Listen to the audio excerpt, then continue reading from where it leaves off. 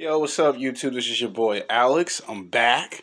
We're finally inside the house where I like to feel more comfortable filming when I'm not filming on multiple locations. Now, I want to apologize to the men and the women in the last video because I was trying to get that video to be between 20 to 22, maybe 23 minutes. It actually went to almost being a 30-minute video because we had an idiot in the alley that was trying to use the excuse of him was trying to clean up the alley, and the rule is if you're gonna clean the alley, you're supposed to have a key to open the gate on the side to get to the alley to clean the alley. And I'm like, get out of here before I call the police. You interrupted me while I'm filmmaking, and that's why I like to film at multiple locations, like at Beverly Hills and at the Groves Park, and sometimes inside the house, because I'm free from distractions. And I'm free from people interrupting me, because when people interrupt your videos, they do it intentionally on purpose. Like, they see that you're busy and they want to bother you for something that's not that important. Like, if it's not involving something important, then it's like, get out of here. You interrupted me, and I have to apologize to my audience, because when y'all see this go live or pre-recording, you're gonna be like, man, who is he talking to? There's a guy in the alley, and I'm trying to tell him you got to have a key. Other words, I'm not going to let you in.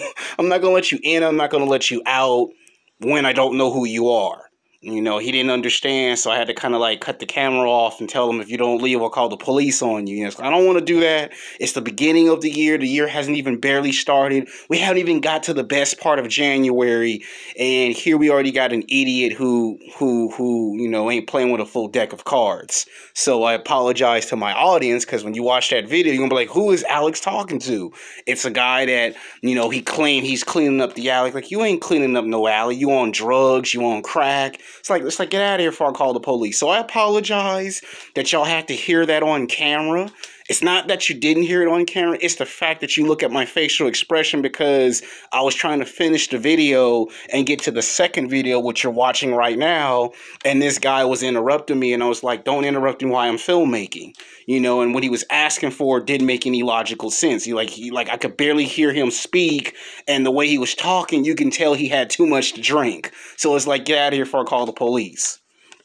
This one is with no further interruption. This one's going to be called Sex Game Black Men and Women Billionaires Boys Club. Oh yeah, we're going to talk about the black multi-billionaires up in here. Why? Because for years and for years, people have asked me, when are you going to make the video?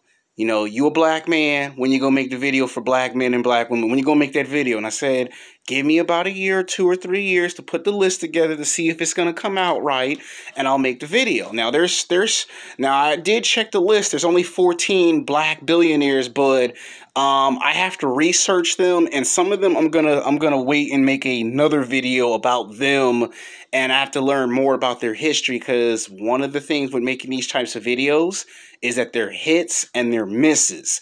That means the video can strike a chord with the audience. Sometimes the video could fail expectations and underperform, because I've done some videos like this in the past, and they didn't turn out very good. So the title of the video is going to be called Sex Game Black Men and Women Billionaires Boys Club, for women and for men. This video is gender neutral. Anyone can watch this video, black or white, young or old, men and women. This video is for anyone to watch. And of course, if you're a black man or a black woman, you're going to want to watch this video, because it's a video you've been waiting for quite some time. It was almost going to get done last year, but the list came out way too short, and I didn't want to put this on camera and then produce this and upload it to YouTube, and then y'all watch it and go, man, he gave us a crap video. I told y'all, do you want me to give you the best of the best content, or do you want me to give you crappy videos? Crappy videos is when you just jump outside and just do a video at random and then upload, and then it doesn't do what you expect it to do. A video where you actually sit down and plan and thaw out your ideas and put them on paper and see if they match up is a well-planned, organized video. So we're trying to, do that inside this house. All right, coming in at number 9 is Isabella de Santos. Sorry if I butcher her last name. She's African.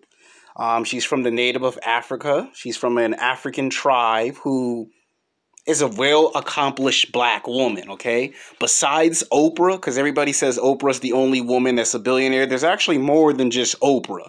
And she's like the first ever African woman in Africa to become a multi-billionaire. Like, this woman's no joke. This woman's got like 2 or 3 college degrees, business management, business illustrator. She's a big-time executive of her company. She's bought real estate.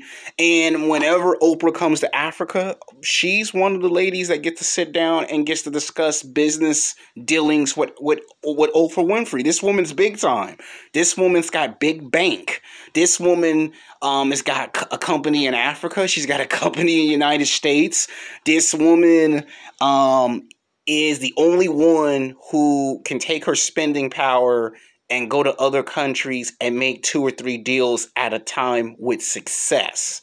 And the fact that nobody knows that she's the first ever African black woman to be a multi-billionaire is kind of like, it's kind of like sad, because she's been around for like 2 to 3 decades.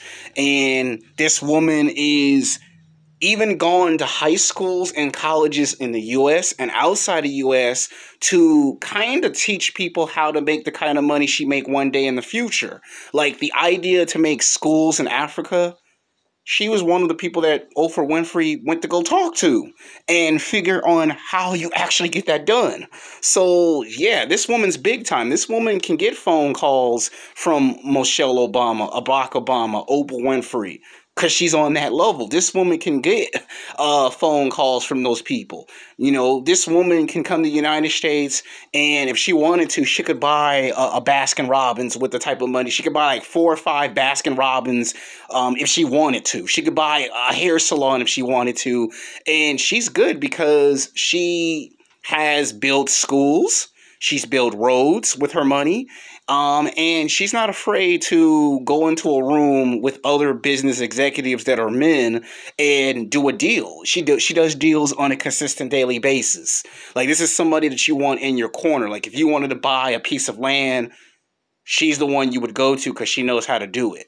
And she's been doing it for such a long time that she's trained people to come back between Africa and America to do just that. She's good. Like, she knows how to even manufacture her products. Like, she starts selling some stuff, and that turned out to be a good investment for her. So she's good at investing her money in what she does.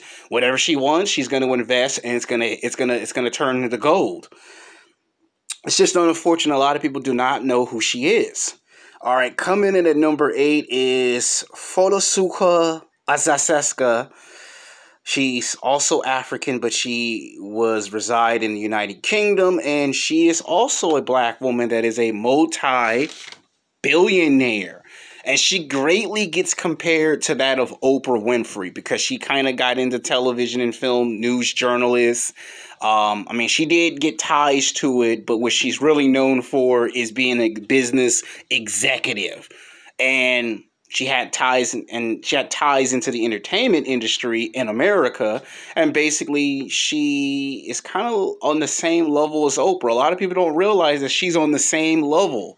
Like, she's on that level. Like, whatever she wants. Like, you know how Oprah has cable television channels in America? Well, in United Kingdom, she kind of owns some cable channels herself. Not just cable channels, she actually owns a building in United Kingdom. I don't know how true it is because I have to do more research. So don't be angry or upset because these were names that came up when I researched them 5 times. These are the ones that say they're most successful. So it's impossible to sit down and read all this information and make sure it's legit because information on the internet, it changes. So you got to be careful what you put on the internet because if it's not 100% accurate, people will get angry and upset.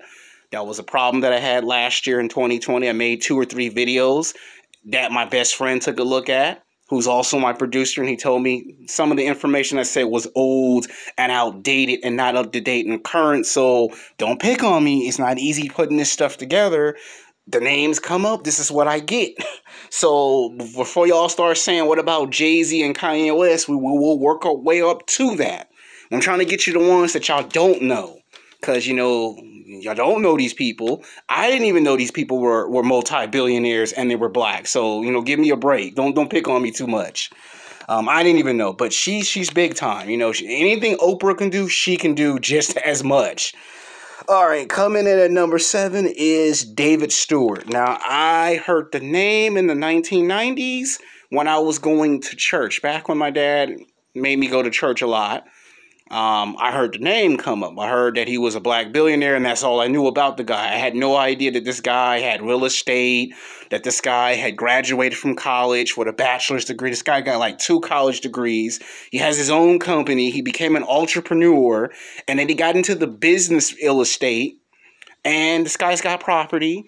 And this guy, I think, became one of the few black billionaires that could get a loan and be able to get his money back from a loan. And then I think down south and on the West Coast, he's very well known. Like, he's gone to places like developed cities because he's from Chicago. And he came up with the idea to fix and develop certain parts of Chicago and make Chicago's infrastructure better than what it could be. So we have that. And then we have coming in at number 6 is Oprah Winfrey, another